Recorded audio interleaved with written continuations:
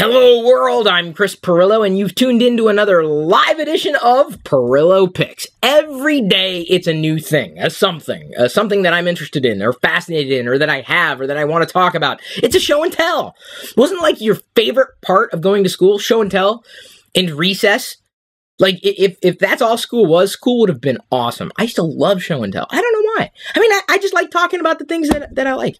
And one of the things that I like is something that is probably not a surprise to you, if you know of me. I have very few favorite artists. Artists that I just love just about everything that they do. Artists that I've actually purchased original works from and love and showcase. Justin Hillgrove, Imps and Monsters. And in fact, I know I've helped him become more discovered. I helped people discover Justin by vlogging with him, by showcasing his works. If you watch the vlogs, his art is all over our home. I have some of it here in the play shop. The first piece of art that I got, and I'm talking originals, not prints. I had maybe one or two of his prints, but I decided that, if I want, to really support an artist, I want to purchase their original works. I want to know that Robot City hanging downstairs, seen in the vlog all the time, it's an original. It's huge, but it's the original. So he is was a part of a crowdfunded project, JunKing, and he illustrated the game.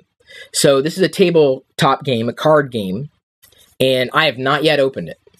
But he was tagged, and that's the only, honestly, I will tell you, it's the only reason I supported this project. The only reason, because Justin Hillgrove was involved.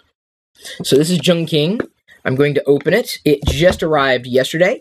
I believe in crowdfunding your favorite content producers, and yes, artists to me. I mean, they're not producing content per se, but support the things that you like. Support the things that you love. Support the people that you want to see do more.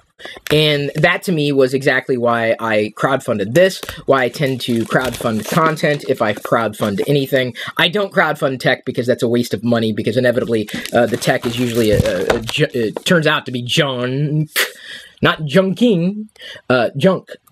I've crowdfunded too much tech, and it's all been a waste of money. However, crowdfunding artists, not a waste of money. Look at that design. Look at that style. This is very, very indicative of the art you would see from Justin Hillgrove. So I don't necessarily play these types of games. I would like to. I'd like to get into it. This is one of the things I can't wait to play with Jedi, one of these types of things. Let's go ahead and open it. Here we go. We've got a coin. Oh, JunKing limited edition coin. Very cool. I never really got into collecting coins. Some people did. Some people do. Then we have the instructions. This is very important. See, Justin illustrated everything. Like, if I ever had a chance to do a project with Justin Hillgrove and to be able to, have him create art for something, I would totally do it, dude. Like, his eyes just... The very first painting that I saw of his, it was at a Folk Life Festival a few years ago. It still hangs outside of my play shop. It used to be in my play shop in earlier tours you might have seen. I'm not doing any more play shop tours, at least that I know of. It's hanging outside. It's Party Crasher. It's got characters from He-Man and G.I. Joe and Thundercats. And it just caught my eye. I loved the style. And I ended up getting a print for like $20, and then ended up, when I found out that the original was for sale, I had to get it. I had to get it. And it hangs, and I'm proud of it. So we have collections. This is one of the decks. Separately, we have this. It's a log. Oh, so many uses. He illustrated all of these cards. You know how much time that would have taken? Well, not each, individual card. And then event. So apparently we have 3 different cards that can be played one on top of the other. I'm just going to go ahead and open one of these decks, if you don't mind. I don't think you do mind. I'm always, mindful of new games that come out. I'm big into simplicity. Complexity just is a huge turnoff for me. The last card game I think I got and played with regularity was Cards Against Humanity, which you might remember I played with my parents. That was fun. We live streamed that. It was snack time. I think we were trying like new flavors of potato chips when my parents were over here and playing that game. Cards Against Humanity. It's been a while. I don't play it with regularity. I mean, we don't, when Diana and I have free moments, it's usually we're not playing games right now. I mean, that's probably going to change as Jedi gets older. Choose one of your mechanical junk items to play and discard it. Look at these. Each one of these cards has got a drawing or a painting on it. Some people got the original art. I did not. I just crowdfunded just the deck or just the game itself. So I couldn't even tell you how to play it. Couldn't tell you. He's actually got original art with these types of characters in it too. Jedi's room is also got Justin Hillgrove's art all around it. Am I looking for recommendations of table games? Sure, maybe if they're simple, if they're fun.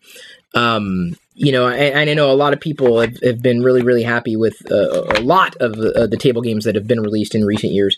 It's not my thing right now. I don't know if it's ever going to become my thing. This is my thing because it's Justin Hillgrove primarily. I'll be holding on to it, if only to be able to play it with Jedi at some point in the future. Diana and I, we don't necessarily play games together. So this is the Kickstarter limited edition jacket. I backed it. I believe in crowdfunding my favorite artists. If you're a Justin Hillgrove fan, if you're looking for a new game to play for 2 to 6 players, ages 14 plus, wow, I'm going to have to wait a long time to play that game. This may be it. JunKing with Justin Hillgrove. And other people, but Justin Hillgrove, my favorite artist of all time. Do not pass go, do not collect $200. This, I'm happy to have it, if only because I feel like I supported Justin. And if you haven't seen his art yet, man, the guy is a geek. But I love his style. Love his style. Adore it, you might say. It's everywhere.